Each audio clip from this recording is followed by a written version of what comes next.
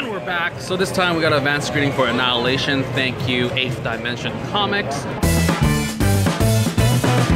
Thank you, so yeah, we have the return of Alex Garland, the Ex Machina director. He also screenplay wrote this, and it's based off Jeff VanderMeer's trilogy, Area X, Book 1. Okay, so there could be 2 more. Yes. I think from what I read, Alex Garland didn't read 2nd and 3rd one, so people already are complaining about like white people, because apparently in the 2nd and 3rd book you get to know about the characters more, and people are like, they're not white, but like if you read the first one, it's not clear what type of people they are. They don't even have names in this movie. So people call me. Anyways, we got the return of Natalie Portman, so here's a big fan. Yes, so looking forward to her performance. I don't know, I'm so bad with names. But anyways, there's more people. It's from reviews, it's supposed to be crazy, intense, really great pacing and everything, all that stuff. So for a very cold night.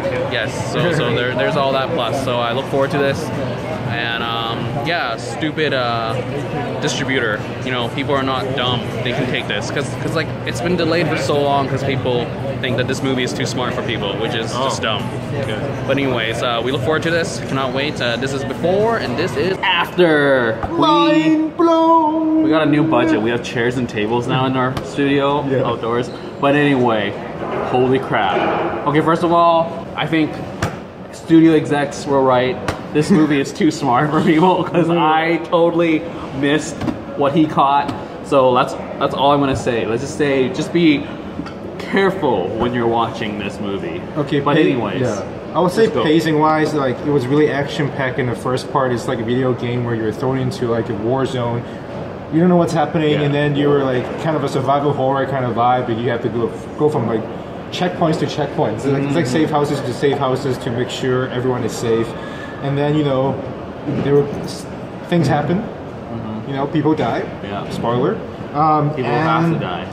Afterwards, things just got really slow paced. And when Portman kind of went into like the final part of the setting, and it was really, I would say, daring, because some people might not be able to take in the abstract scenes and dialogues. That's why I feel there needs to be an extra person to make this more general audience friendly, to play that trope, just to be a red shirt type of thing. Because I feel like you said, you think it's maybe one too many characters already. Yeah, but that's just my taste. We have 5 women in this movie, and I feel like I enjoyed it. I think everyone sort of like came out and just did what they did. Their character arcs were done. I mean, everyone was like broken, and the storytelling, the narrative pacing, everything was great. But I feel like as a general audience person, I'm thinking for them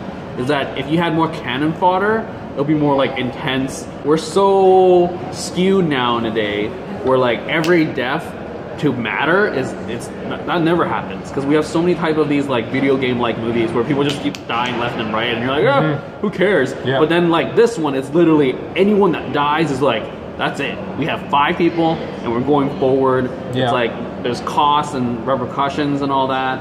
So I think it's not very general audience friendly in that sense, because you'll be like, what? That's it? What? It's definitely not for everyone, because people just die just like that. And there's like umph behind it, as in like one person gone from the team, the whole team feels it.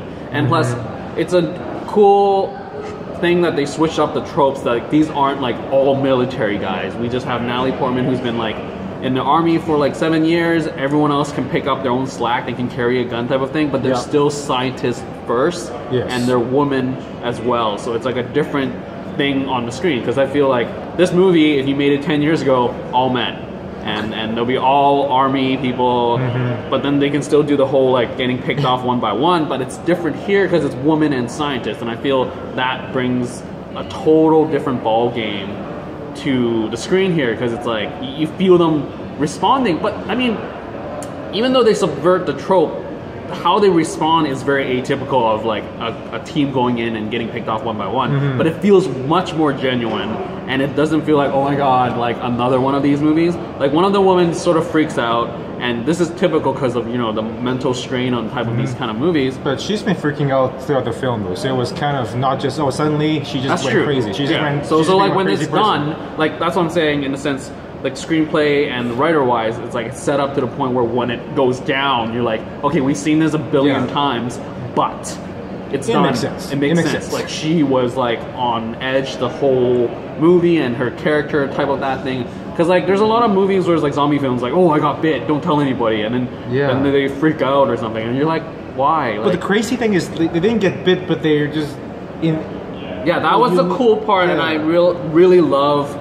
Yeah, we can start talking about that. Like the whole setting itself, like the mind of Jeff VanderMeer to like come up with this, like, I mean, the whole setting is not new. We have like sort of enclosed spaces, messed up, unknown type of thing. But the actual details of this storyline is new and actually fresh. And you're like, okay, anything can go when DNA is involved. Yeah. And I love how it's incorporated into the narrative of how like Natalie Portman's a biologist. So like when she actually talks about it, it's not like, why are we even talking about this? Why are you monologuing? Why are you telling us instead of showing? But rather, she's like, literally, like, guys, we are changing, and that's my expertise. And I loved how it's like, when they talk about things, it's because they know their stuff. It's not just like, hey, audience, listen to this. I know, let me explain what's going down. Because she's explaining to the rest of the crew as well, who's walking. And it makes sense that they're not informed, because they're totally different fields. We have like a cop, a medic, a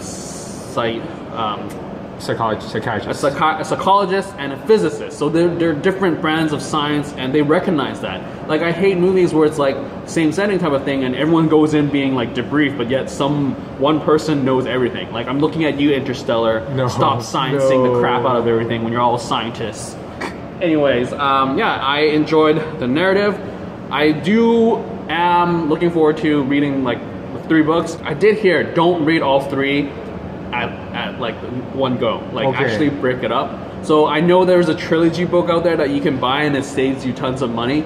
Don't read it all in one go. I have a buddy who read that, and he's like, it feels off, but if you read it as like a book as it's been released, time spent between, you get to digest it a lot more. All right. So there's that, and I'm totally down reading this book because it's just like makes me like really wonder how the narrative was written, because in this one, there's a lot of time jumping back and forth, and you don't know what's going on.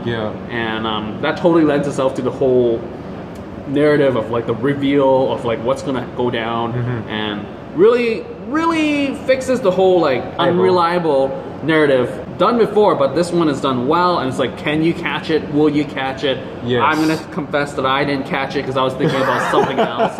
And this guy, were you thinking about? I told you, like, we're not gonna talk about it here because it's just like you gotta experience it. And I was like, he thought it was super obvious. Right after the end, I was like, oh, I saw that miles away. I thought he was talking about something else. And that like, I knew was like super obvious. But this one, I'm like, Sam. I'm gonna say it's information going instead of something else. But anyways, Portman, great job. Really gave off that Ripley vibe. The Ripley at the end, yeah, she does. So it's like, man, will she be the next Charlize Theron? Like ramping it up with the action sequences. Wow. Hopefully not. So yeah, like I think the cast brought their game. Portman leading, great presence, and the atmosphere really lend itself in terms of just like cinematography, narrative. But anyways, the actress is Jennifer Jason Leigh, who is from Hateful Eight. Really great. I mean, she did what she needed to do because it just like drove home the whole like I'm gonna die, and it's interesting for me because I watched her in Atypical, a Netflix show recently, so it's just really interesting to see her on the big screen. And then we got Gina Rodriguez. I haven't seen her in anything. No, me neither. So she did well. I mean, she had good. She was great. She was the person. It was who never went like I think.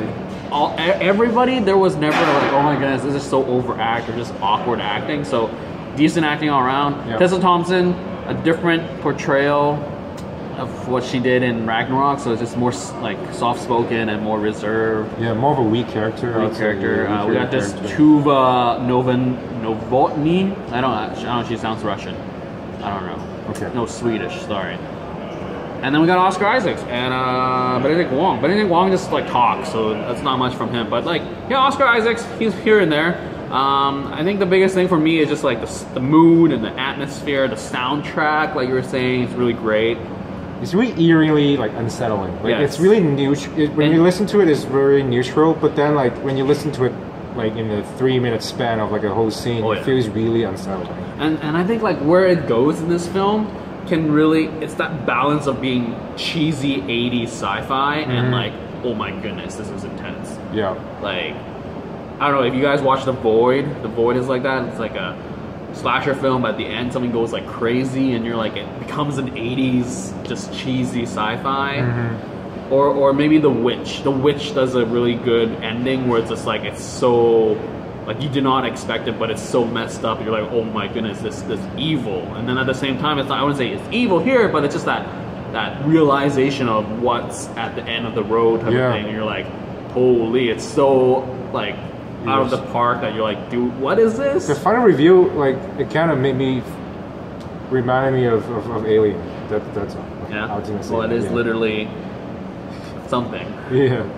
So yeah, I mean, overall enjoyed it. Great atmosphere, great shots, and it's just doing whatever they have. I mean, like the sets itself, it's pretty generic, but then they build it up with all the like the DNA restructuring and all the plant life and all that stuff, and it's like really cool sequence of this thing where they find in the pool. That was pretty cool. Some people were disgusted. Like I heard people were saying, "Ew," or like, because there is some really, really graphic like violent scene where you see like organs parts, organs or like flipping around, or like you see like monsters devouring like. But I mean, granted, we're in a free advanced screening where it's like tons of different people that aren't a target audience coming in. Yeah. So yeah, anyways, it's awesome that we have this film. I cannot wait to check out like the books, and really hoping that this makes enough money so the sequels come out.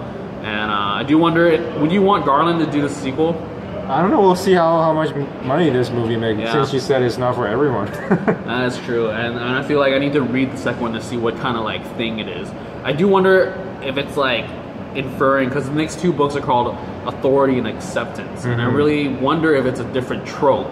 I really hope it's not a Hunger Games thing where like Hunger Games 1 was about a game, the second one was about another game, like that stuff is just no please. Like if it's a different type of vehicle for a movie telling this messed up crazy story, I'm all down. So yeah, I'm gonna go and grab the book and fly through it. Not all three at the same time or back to back, but anyways, Portman, good job. I think it just sort of reestablishes her another one where she's like, you know, she's just not Queen Amidala. Like that's literally what everyone thinks she can only do. When you look at action stars like Sigourney Weaver or like Charlize Theron, in recent years, they're like big people. Like they're tall, they're they're a little bit bigger than the normal women. But Portman here, she's like young and she's pretty young. She's smaller. But she has presence here. Yeah, like her presence is not carries. Like she's not like this tiny little person. He's like, what are you even talking about? She could hold herself like in any scenes. So which is very, very, very good. So yes. So anyway, that's it. We talked long enough. So tell me if you found the thing that he talked about that I didn't know below. Just be cryptic about it, so not everyone knows what you're talking about. Anyway, that is it. This is the before and after for Annihilation. Later.